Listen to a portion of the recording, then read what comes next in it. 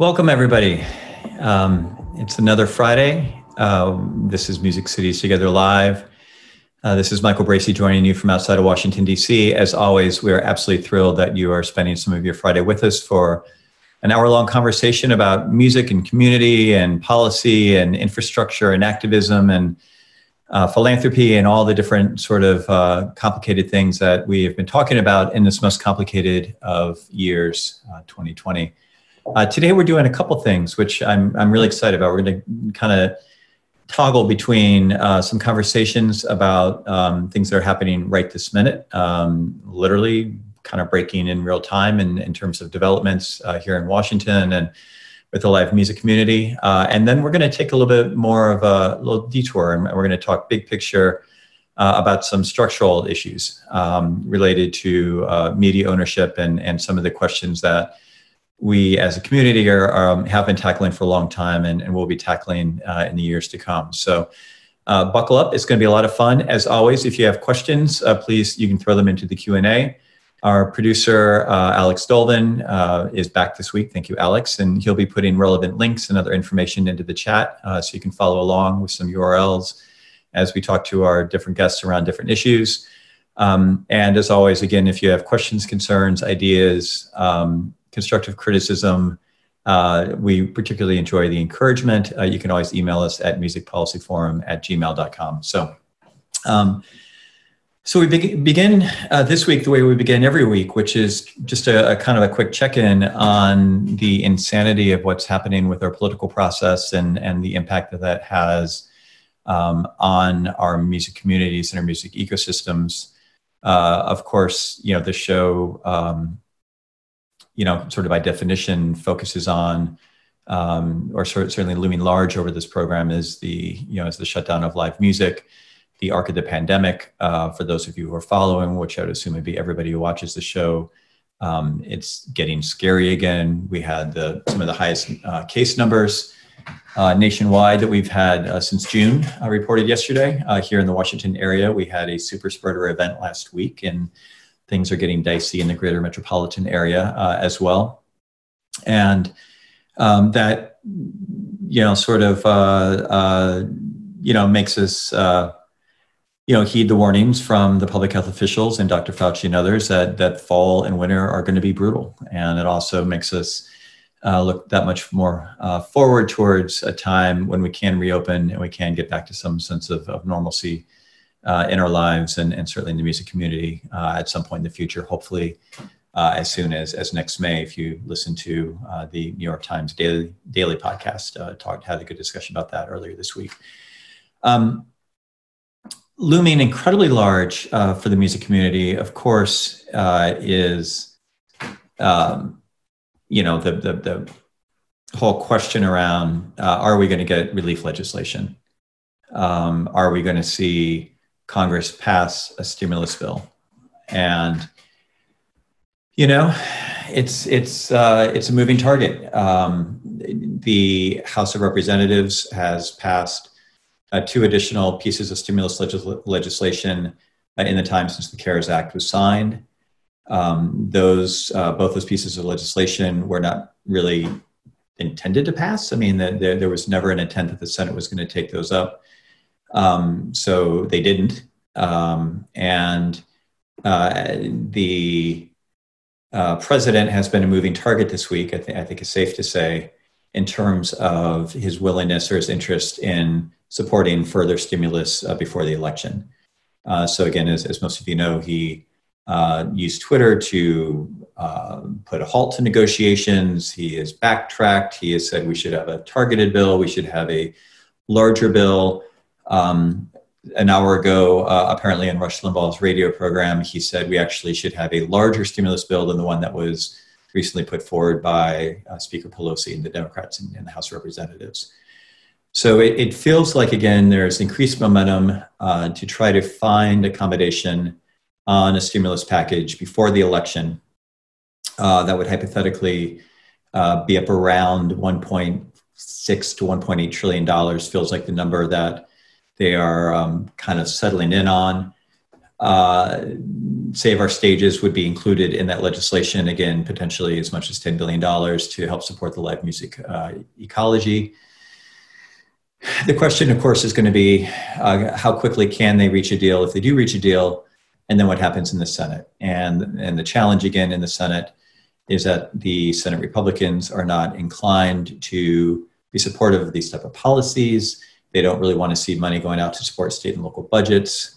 They perceive that this would be money really targeted for blue states.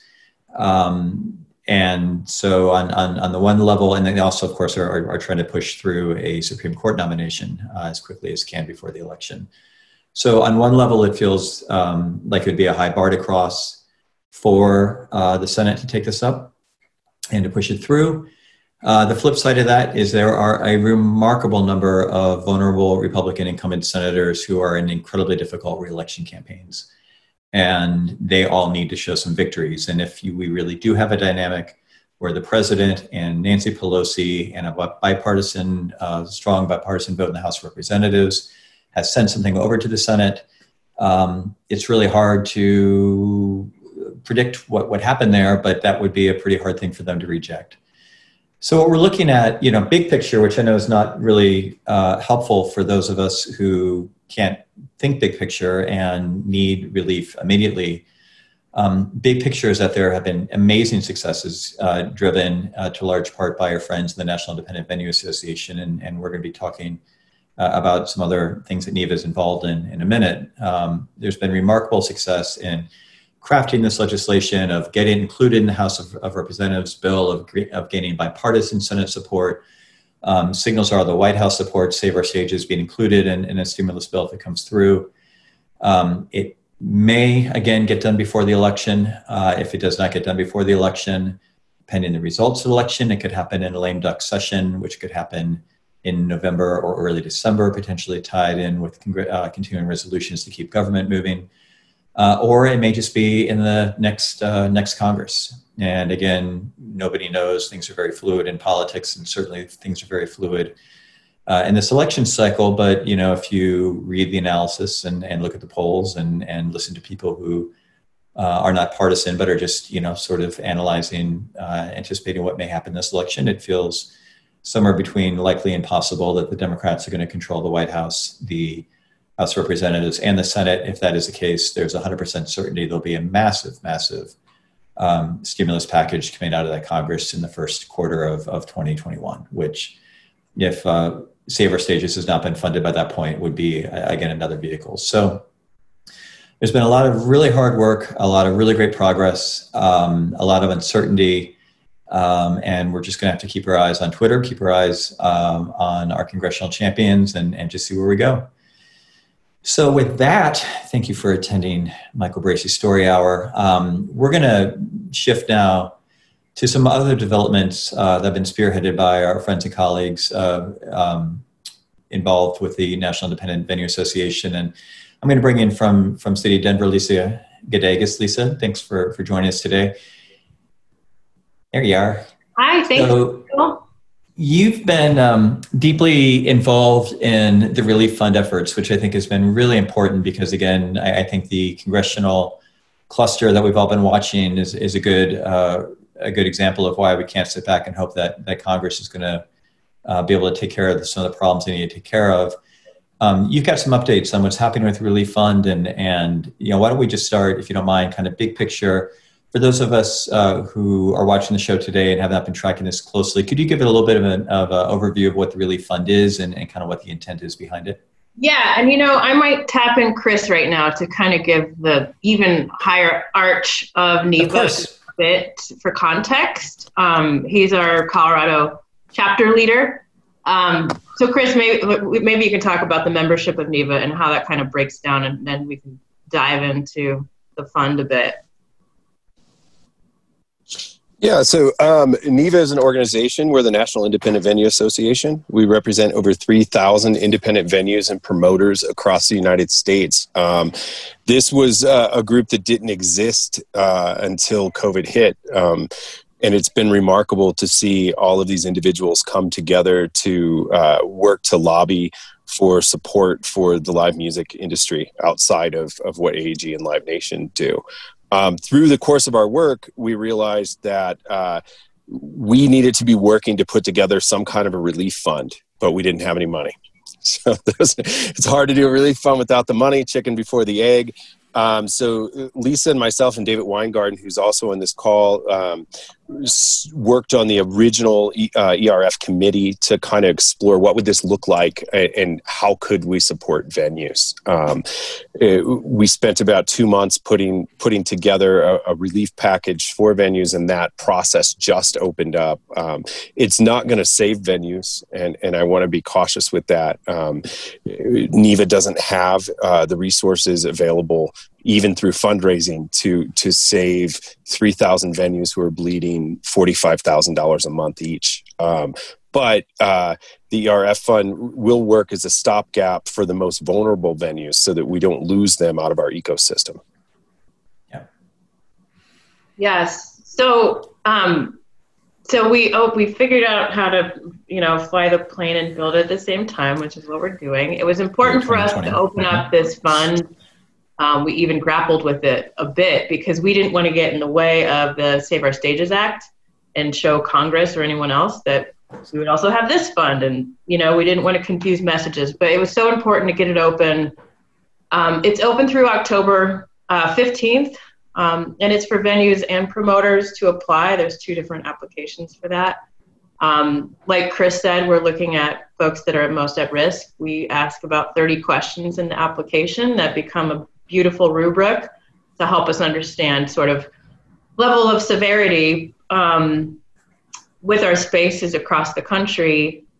The good news too with that, building that infrastructure, is that we can also then report out on what these venues are saying based on their answers anonymously, and share with the nation what people are saying and how severe it actually is, to raise more money and advocate. So it's all part of the same piece, but it's a Band-Aid. I don't like to use that term, but it's very realistic.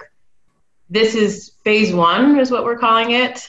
So being that it's open only until the 15th, we will review all the applications that come in. We have a review panel that we are building from across the nation, and all of which is done through a lens of diversity, equity, and inclusiveness. But, again, Save Our Stages, we all hope that goes through. And the fact that it is where it is right now we got a long way. And music has never had this kind of support across the nation in its history. And so we all feel very privileged to be a part of NEVA and the building of that history. If anything happens in the future, we can be there for that. And this group can be there for that, whatever trauma that may be once we get past this. What else can I say about it? What kind of questions do you think I can answer, Michael? Well, I think that's a good overview. I mean, I think part of what is obviously incredibly tricky about this, or complicated about this moment, is the uncertainty around the federal funding. And, on the one hand, you've got fundraising efforts over on one side. There are a lot of local fundraising efforts going on in terms of trying to get city and county,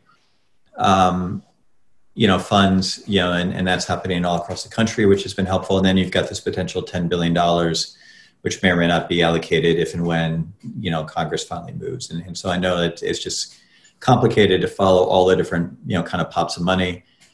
We do have a good question actually coming in from Danny Grant, just, wondering, sort of building off of I love this, sort of language used, Lisa, about, building the plane and flying at the same time. And that's what we're all doing, right? In 2020, everybody's just like trying to just, make stuff up as we go along and try to respond to the crisis. And, Danny's kind of wondering if the sort of infrastructure that's being built here is potentially going to be a vehicle that can be used for distribution of other funds in the future, particularly ideally when we're not in complete crisis mode, which is interesting. And I would suggest maybe that's a rhetorical question more than something you would have an answer to. But I don't know, Chris or Lisa or David Weingarden, you're also welcome to join in if you have any thoughts on sort of the future of these types of philanthropic efforts over time. Yeah, I can take an answer on that, Danny. How are you doing today?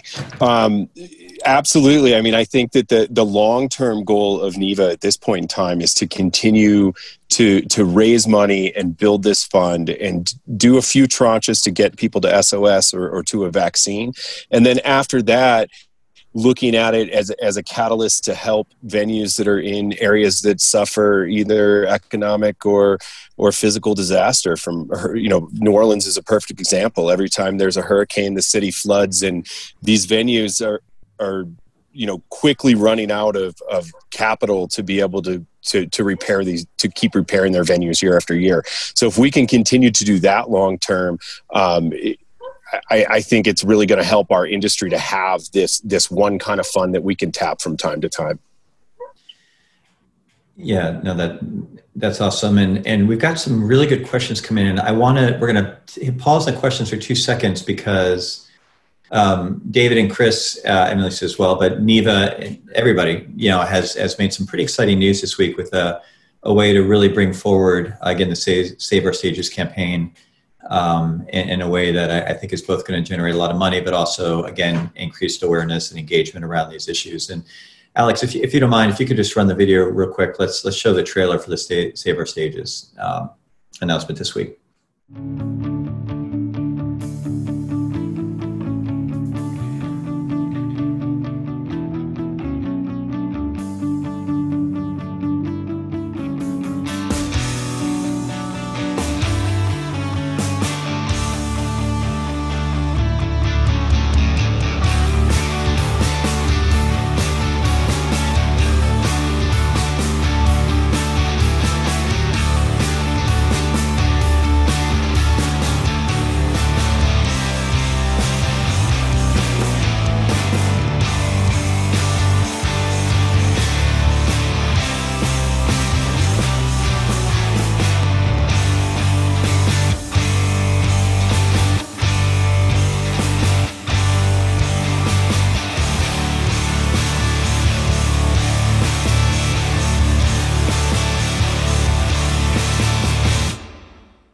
That's fun.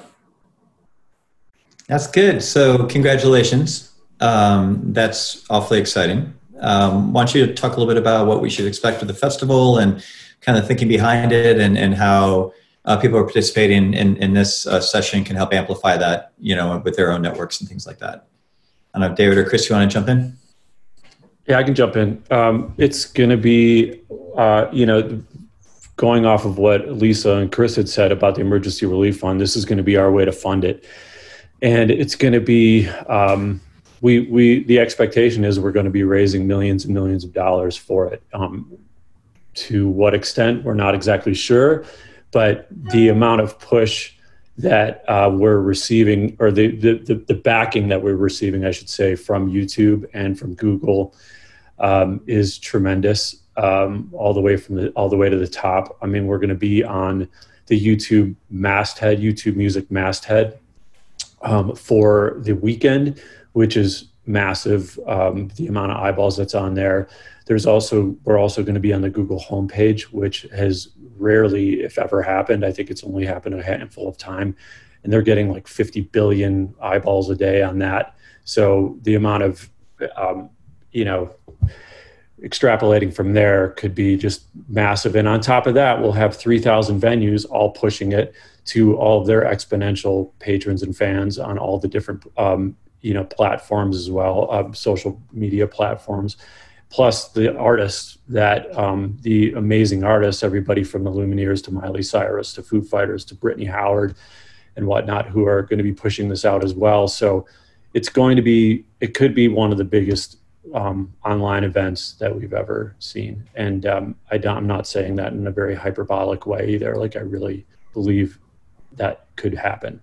And if you look at what happened with when Prince, when they just did the reissue of that show from 1985, and there was a Music Cares package that they had everybody donate to. I think they raised upwards of $5 to $10 million just on the one day that they had it out there. Excuse me. So this is going to be exponential to that, and we're just really excited that it can all take place. And I am particularly honored that the Boulder Theater is going to be the Colorado venue for that for this festival. There's going to be 25 different venues throughout the United States, everything from the 930 Club in DC to the Troubadour in Los Angeles, to the Belly Up in Solano Beach, and of course the Boulder Theater. That's awesome. So obviously, congratulations, and I know the artists involved are thrilled, right? I mean, that's been one of the nice things about this year is just to see the depth and the quality of artists who recognize that they get to where they got in their careers because they had that letter of venues. They had the independent venues that gave them the opportunity to find their audience and to commit to their craft. And as somebody who's done this work for longer than I'd like to admit, it's really, really heartening, not only to see the emergency response and to see how everybody's scrambling in 2020, but also to think about the long-term infrastructure that's being built here. And right. We look at what Mark David and Beverly and their team have done with Music Venue Trust in terms of raising awareness and understanding of the letter of venues and the importance of grassroots music venues. And we see what Tim and Katie Tutton and their crew has done in Chicago with Chicago Independent Venue League and kind of building that infrastructure. And we're seeing this, at the national level with NEVA. We're seeing it at the local level in terms of all the organizing Colorado and King County, Washington. An amazing announcement this week out of Louisville, Kentucky. Venues coming together, Charlotte. We're really building this infrastructure, which is going to lead to something, right? And I know it's hard. I'm saying this to myself, not to you. But we always have to remind ourselves that 2020 will end. At some point there will be a future. It's going to be different, but it's going to be.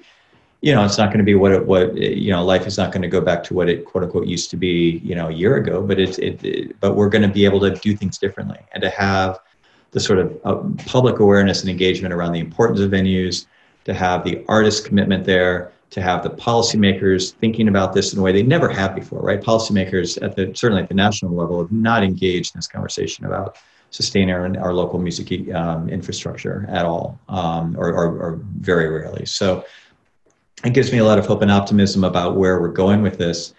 A couple of really great questions have come in. Ben London is asking about the announcement yesterday from AEG and Live Nation about the work that they're doing. David, you said you had a sense of that they're doing something a little bit kind of complementary to what you're doing, but sort of parallel. Could you, either Chris or David, speak to? Yeah, it all helps. All of these organizations. The NEVA, which is the National Independent Venue Alliance, NITO, which is the National Independent Talent Organizers, which is like agents and managers and whatnot. They've come together and they're partnering with us and on the same page.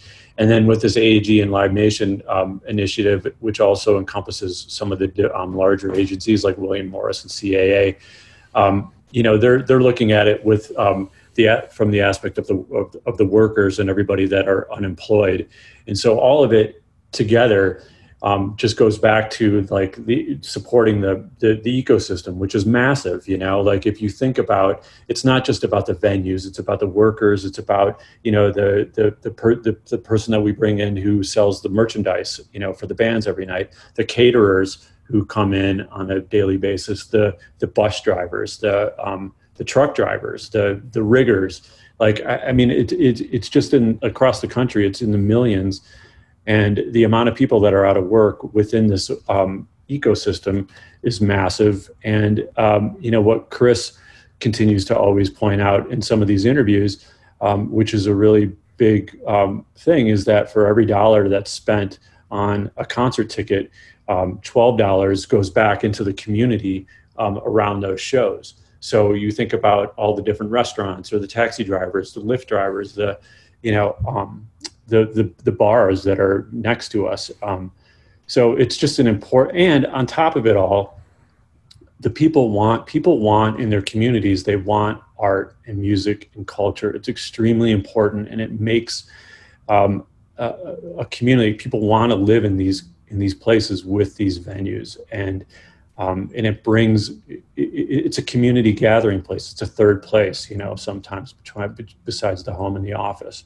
So it's a very important aspect to our culture, and we need to preserve these to the best of our ability. Yeah, that's very well put. And I very much appreciate, this notion that, all hands on deck, and, hopefully we don't have a lot of competing infrastructure or campaigns, but there's enough room for a lot of voices and a lot of organizing. And certainly on this program, we've really tried to highlight a lot of those, throughout the last couple of months, of just people who are just saying, here's a need, let's just do what we can do. Let's just see where we can engage. A really good question in the Q&A, just around, right now, again, we're focusing efforts around kind of venue infrastructure and organizing, where there are parallel efforts around musicians. And I would suggest that that's a challenge, and I think one of the hardest parts about 2020 from my standpoint, is the notion that,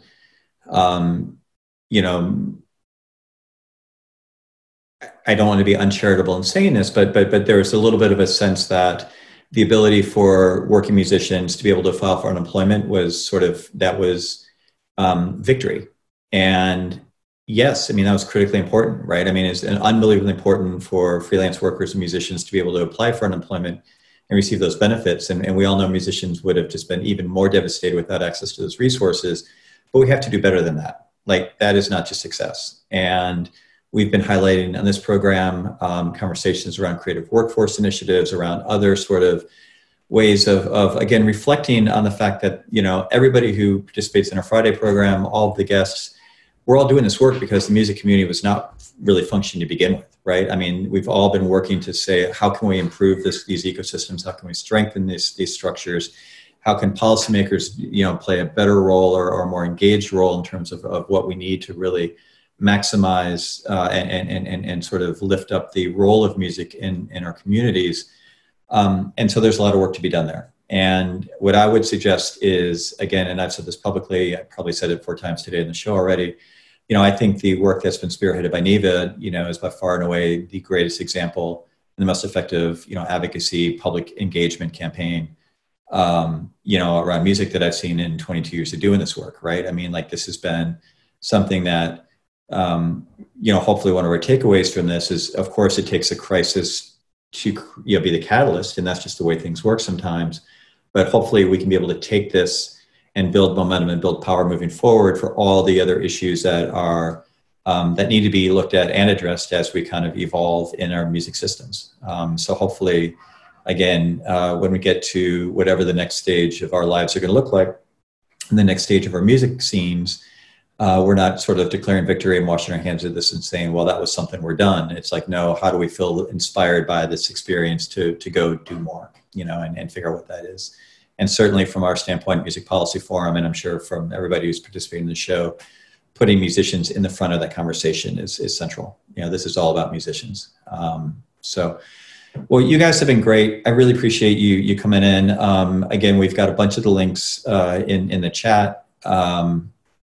And I know people can figure out enterprising ways of tracking you down if they have other specific questions or want to know how they can support this. But I'm excited for the festival. I am so done with Zoom, and I'm so done with Zoom festivals, but I'm going to make an exception for the SOS Fest because it looks great.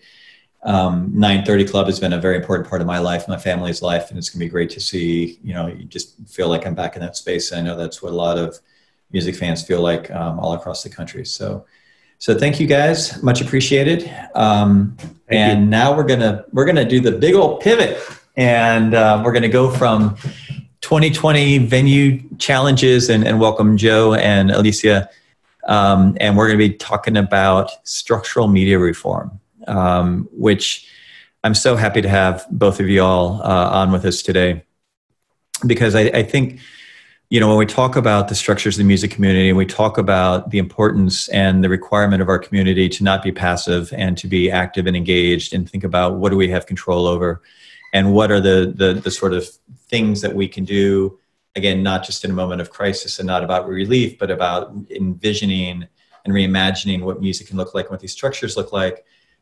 It's about media, and it's always been about media. And not to be the old man in the Friday afternoon Zoom, but many folks in our audience did not live through the 1996 Telecommunications Act. They did not live in a world where commercial radio was locally based and was competitive and was robust and was really central to our culture. And, those lessons, again, that we've all had to learn in the music community the hard way about what happens when you lose that sort of competition and diversity and you get into these other structures, that's a problem. So you guys are doing some interesting things. I'm going to start easy peasy, and I'd love for you to just introduce yourselves and talk a tiny bit about what you do at Free Press and what Free Press's mission is, and then we're going to shift into what we're really here to talk about today. Alicia, do you want to start and say hi? Sure. Thanks so much, Michael, for having us on here. This is a really exciting and great space to be talking about this work. My name is Alicia Bell. I work at Free Press, which is a national media and technology advocacy organization. And so we've been working over the past 15, 16 years on various media and tech policy issues, as well as doing field and community organizing to support how we create local media infrastructures and ecosystems that really meet the needs of folks in a variety of local communities. So I'm excited to be here as a part of the Media 2070 team, which is our project thinking about what are the media ecosystems that we need at a national and regional and local level in 2070, and then how do we start practicing those things now so that we're steeped in that culture by the time 2070 gets here. Awesome. We're so happy you're here. And Joe, would you talk a little bit about kind of your portfolio at Free Press and what brings you to this work today? Sure. Yeah. My name is Joseph Torres. I've been working at Free Press since 2007. As a media tech advocacy group, I worked on a whole bunch of issues through the years. The first issue I started to work on when I joined Free Press was low power FM radio. That was the first one, and it was an actual successful campaign.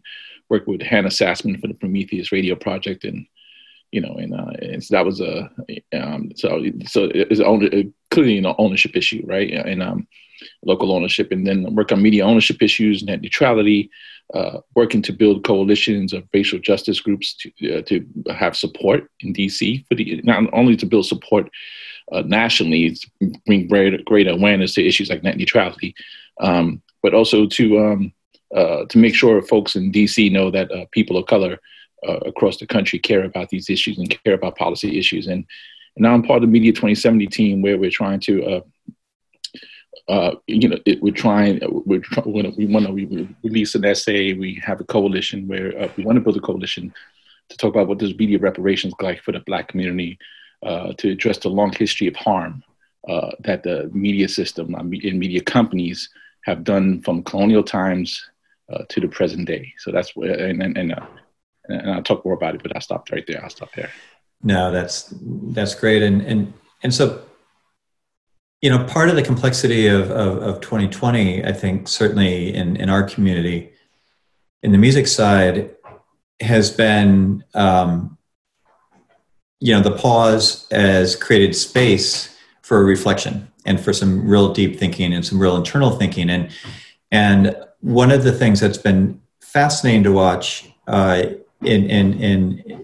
so we have this REVS initiative, which is the Reopen Every Venue Safely initiative with 11 pilot cities, where basically on an organic level, our pilot cities are convening on a weekly basis or a bi-weekly basis, music stakeholders from across the city to explore issues about reopening and things like that. And most of our pilots, in a very organic way, that has led to, again, really fascinating conversations about how do we reimagine what our music ecosystems or music communities look like and what they should look like.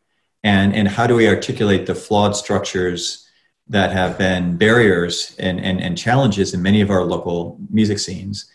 And then how do we flip that into, into meaningful, actionable strategies and initiatives? And just one example on that is we were really excited over the summer to bring Josh Coonan from USC and talk about one of Josh's initiatives, which is called Big Payback, which is basically digital reparations, which is basically recognizing the power structures and particularly in the major label side of the music industry and how they've been just deeply exploitative of essentially artists of color, and made a lot of money off of exploiting back catalog in ways that those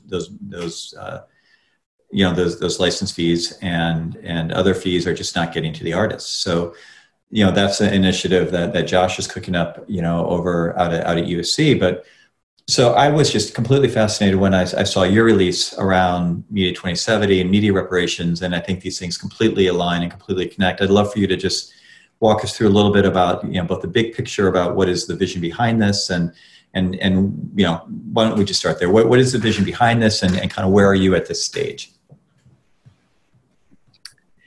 Yeah, so we started this project just thinking about one of the things that we had been doing in our kind of community organizing at a city level and a very hyper-local level was talking to folks about media ecosystems and media infrastructures there. And one of the things that we heard across the board being, and especially when we were in Black communities and Black and Brown communities, is that there was an absence of trust, at least. And in some cases, there had been harm that had happened or harmful relational history. And so out of that and interrogating that, what we really understood is that was a symptom and it wasn't the core cause. And so as we started kind of excavating and unearthing and exploring the core cause of that took us all the way back to the 1700s and 1800s and the release of newspapers and news organizations and media organizations and the ways that they really created foundations for exploiting and facilitating exploitation amongst people during chattel slavery. And so from there, we started writing. And at first, I think someone proposed that we write like a 750-word op-ed about this. And so I think about that a lot these days because we just released a 27,000-word essay. What we figured out is that it was a little bit longer than 750 words to figure out how to bring us from the 1700s to 2020.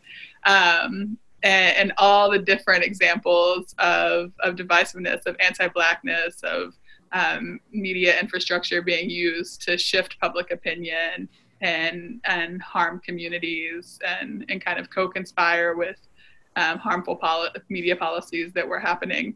And so our vision is that this essay is just kind of the starting of really expanding the record. A lot of the history that we cover in the essay is not things that people learn in schools, in journalism schools, and mass communications programs, any of those things. It's not common local history.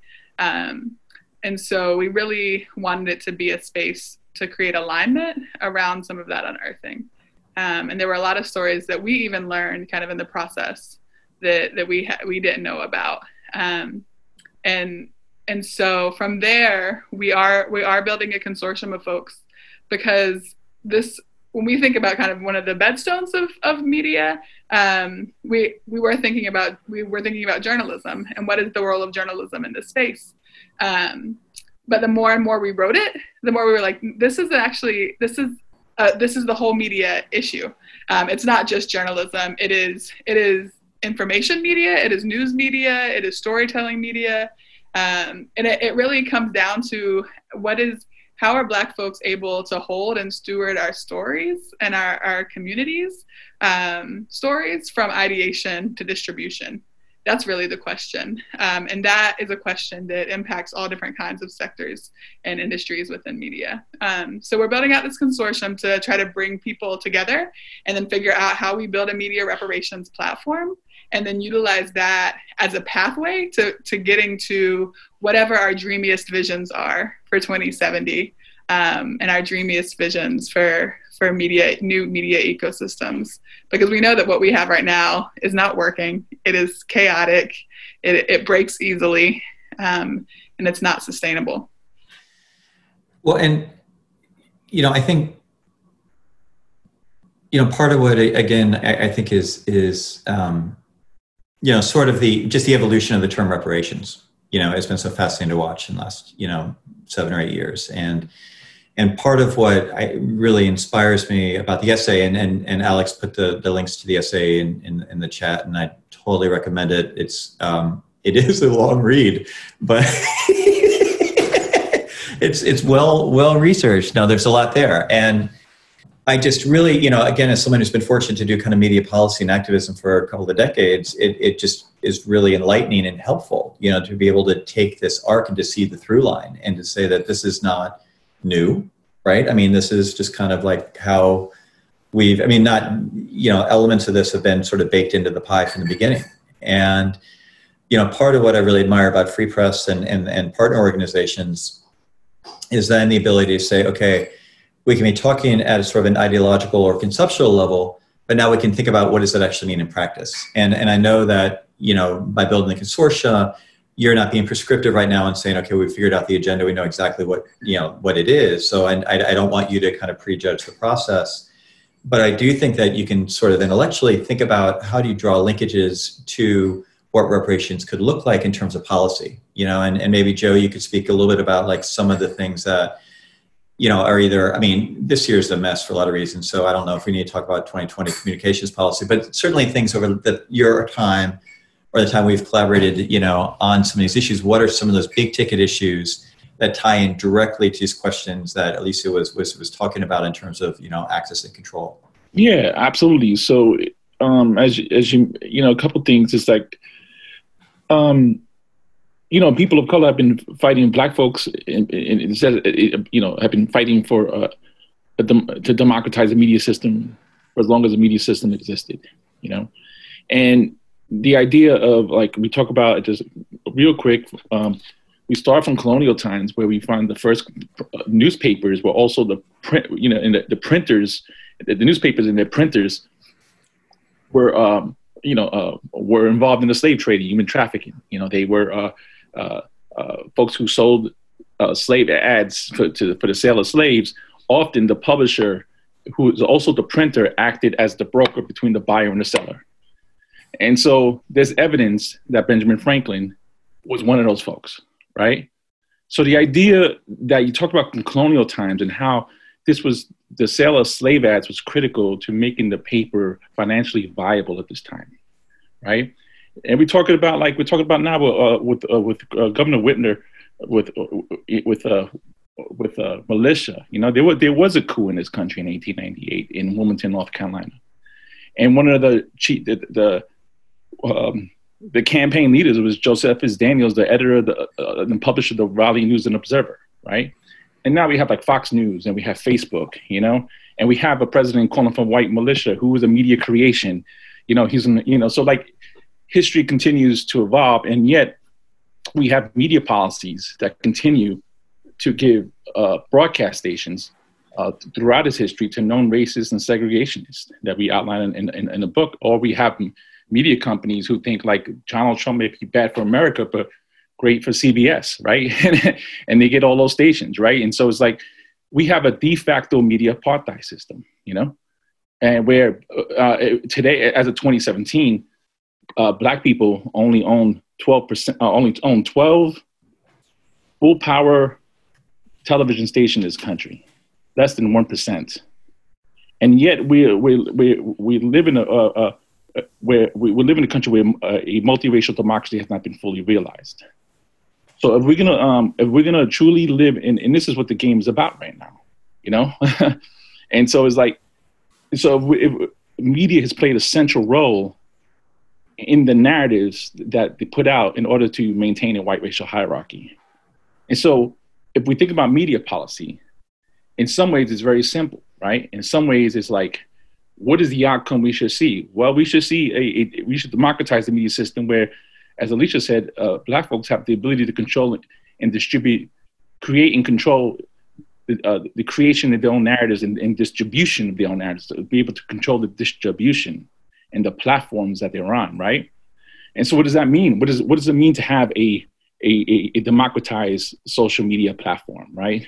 What does it mean? What does it mean for broadcast stations that have consolidated, right? But right now, the cases that we've been fighting for years against the FCC further deregulating the broadcast industry, because they have failed to address issue of minority and female ownership, right?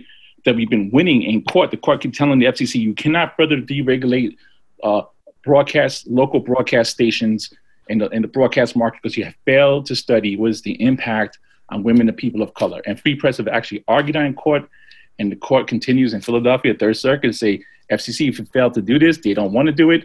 They're taking it to the Supreme Court. The Supreme Court, just a few days ago, really, a couple of weeks ago, decided to hear that case. That puts the future of like what is the FCC's ability, like is paving the way for like this, total massive consolidation of our media industry is already consolidated. So how are we going to have? For me, the question for me, and I'll stop here, is like, how are we going to have it? For me, I fight for media policy issues because because it's a racial justice issue, right? And so how are we going to have how can a multiracial democracy, can it be fully realized? And one way we need to make sure that happens is that we need media narratives that do not dehumanize people, And so this is the goal. So it's the goal. So like, can we have equity in ownership of the infrastructure? And I'm not just talking about TV stations. I'm talking about broadband networks. I'm talking about cable networks, all the different platforms that exist, And so can we have policy that also like provide the community greater control and to be able to hold their broadcasters or their media whoever the media company is in the infrastructure accountable? How can we have more community control of the infrastructure? So these are just like things you can think about, right? Like what would it look like if we won, right? If we win this, right? How do you get there is the hard part. It's the policy part. So I'll stop there. No. I mean, that's awesome. And, folks watching, if you have questions, comments, please throw them in the chat or in the Q&A. I mean, again, I think, the challenge and again, one of the reasons I'm so excited to have you in today's conversation is I think what we're all collectively struggling with is like on the music side. So as I said before, we've been having these very hard and very deep conversations about, again, some of the racial justice issues, some of the equity issues, some of the economic issues, all that stuff. And the notion that in many ways, I don't want to, the music community and industry is extremely complicated. And so I'm not trying to paint with a broad brush, but in many cases, it's been it's been built on, cultural appropriation, exploitation, and we all know that, right? And so you've got one thread of like, okay, well, how do we understand that? And how do we think about that? And how do we think about, the complexity of communities like New Orleans and others, with these unbelievably rich traditions that where do they fit into the overall sort of economic schemes and the economic life and the sustainability for artists? You've got all that stuff here. And then, a lot of, again, of the implications of what you're talking about, again, gets into then like, okay, how do we not feel like a music version of climate grief, right? How do we not just shut down because it's too overwhelming, right? How do we boil it into, something that we can take action on? And I would suggest there are kind of three pieces that are sort of underlying, Joe, what you were kind of walking people through. Certainly it feels like, and this may be totally performative, but it feels like there's a lot of efforts now for big banks to put more capital behind Black-owned businesses and innovation, right? I mean, there was a $30 billion announcement this week or blah, blah, blah. I don't even know what that was. Well, if we're thinking about, BIPOC built and owned and conceived of and oriented, sort of platforms for art and communication and culture, do they have any chance of actually reaching audiences and succeeding in the marketplace if we don't have net neutrality? Right? I mean, so are they going to have to negotiate with AT&T and Verizon to get carriage, or are they actually going to have the ability to sort of build out these structures and innovate? And, 10 years from now, we'll be seeing this whole new generation of stuff. On the commercial media side, to your point, you said it really well. Like we've seen more and more consolidation. It's been run away for the last 30 years. It is what it is, at this point. We can try to roll it back and we can try to address it. And there are a lot of things we can and should be doing. That doesn't mean we don't fight it, but that one's sort of, challenging to navigate, especially from the standpoint of like commercial radio. But do these become opportunities in music context to fundamentally reconceive what is the role of non-commercial radio, right? We've seen how non-commercial radio has taken, up the mantle of being the culture bearers and of doing, having their local connections and of really doing what radio historically did in music, they've organically stepped up. They're building their own power through networks and through not programming networks, but through collaborative networks and leadership networks, and like trying to think about how do these stations learn from each other and mentor each other. The next 10 years can and will be and should be a really interesting conversation about how do we reconceive public media and how do we understand market failure, as it relates to the music community. And how do we look at stations like KEXP in Seattle, which we love and hold up as like one of the beacons for music and for culture and community, and look at what they did this summer with taking aggressive measures to look internally and say, what can we do to be an anti-racist organization? We're not doing enough. So there's a lot of interesting things there that, again, don't have to feel like we're solving everything, which, again, is kind of unsolvable and exhausting, but it can be like, okay, where are the places that we can plug in depending on what our passion is and where our needs are. Alicia, I'm sorry, I've been talking way too much today. You guys are lucky you missed the first segment. That got really dumb. But I'd love to hear some ideas about like your process moving forward, how people can intersect with that. Like what are you anticipating is going to be, kind of the response to this? Yeah, that piece of overwhelm and climate disaster is so real. And so one of the things I'm actually really excited about with this work is that's been kind of we hold that and acknowledge that. And so that's why we know that there are people who have been for years fighting for reparations on different fronts and in different battles. And so we knew it was not necessarily our work to take on that whole mantle and just transform it or shift it which is why we came down to media reparations. Because that even feels a little bit, for us at least right now, a little bit more malleable and tangible. And then within that, we're breaking it down to think about what does reparation and reparative culture look like at a cultural level, an organizational, business level, a philanthropic level, and a governmental level. Because we also know that not everybody fights or feels comfortable being in all of those spaces. There are people who are a lot more accustomed and a lot more skilled at shifting cultures and practices within organizations and institutions. And so those folks, there's no reason to say, okay, well, now go do policy. And for the folks who have been doing policy work and are steeped in that space, there's also no reason to say, well, go and do some organizational change organizing. So we really want to hold that people have skill sets and expertises and knowledges in each of those different spaces. And so from there, I think right now, the way that we're holding this work is that we're asking folks to kind of engage with the material, and pause, right?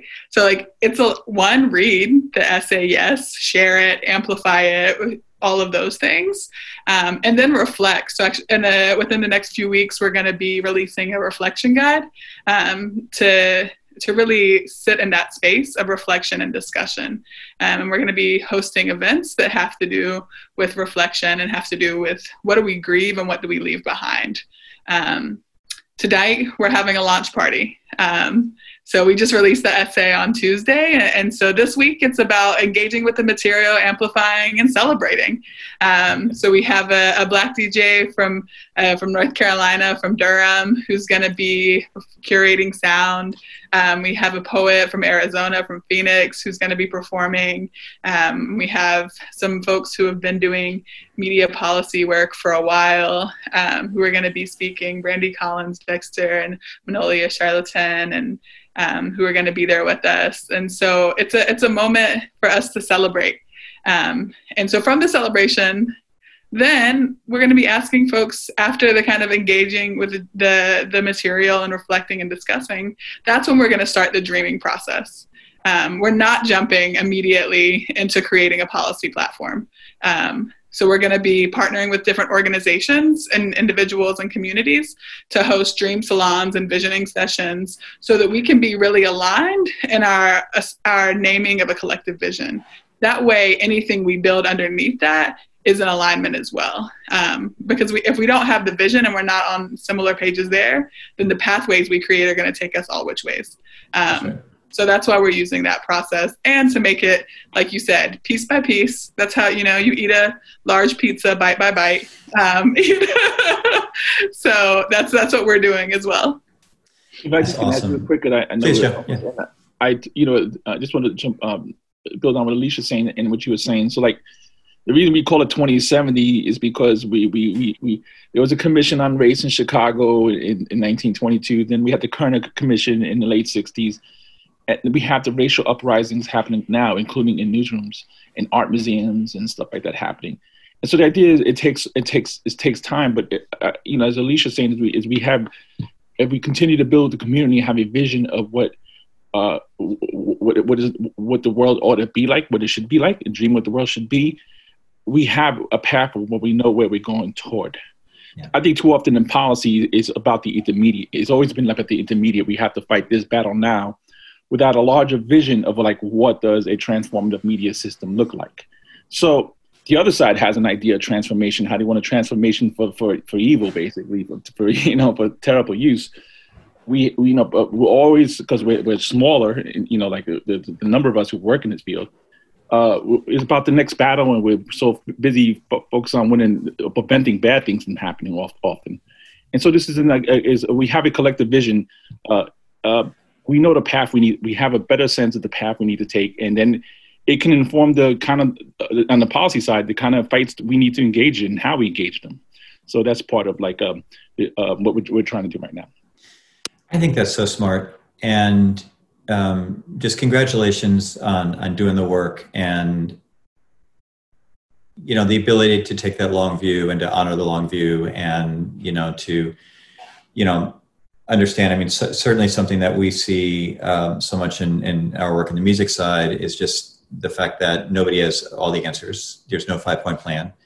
But if you create the spaces like we try to do here in our Friday program, to just say people with different perspectives and come together, we can cobble some things and we can kind of move through organically to figure out what these better structures can look like and how do we actually make them happen. So again, a huge shout out to the essay, and I think on the essay you've got contact information, right? So if people are interested in being part of the process and tagging in and potentially hosting events or just being part of what you're doing as you're kind of building this out this year. And we look forward to having you back. I don't know how long we're going to do the show, so we won't have you back next week, but we certainly look forward to kind of keeping up with what you're doing and helping plug into it anywhere that's helpful and creating that amplification. So Joe and Alicia, thank you so much for joining us today. Thanks for your great work. And to all of you again who have spent a bunch of your Friday with us, we appreciate it. The next 3 weeks, we're going to be getting back on the road in terms of our virtual city check-in conversations. Next week, we're going to be in Portland. Following week, the 23rd, we're going to be checking in with our friends in Denver, talking about the Denver and Colorado music community. And then the 30th, we are going to be in New Orleans, and we have been promised Halloween costumes for October 30th. So look forward to that. As always, thank you to Alex Stolden for doing a great job producing this. If you thought the show was fun and useful and interesting, find the YouTube link, send it to your friends when the archive goes live early next week. And as always, again, questions, suggestions, compliments, concerns, anything, hit us up at musicpolicyforum@gmail.org. Thanks again. Have a great rest of your Friday. We'll see you next week. Bye now.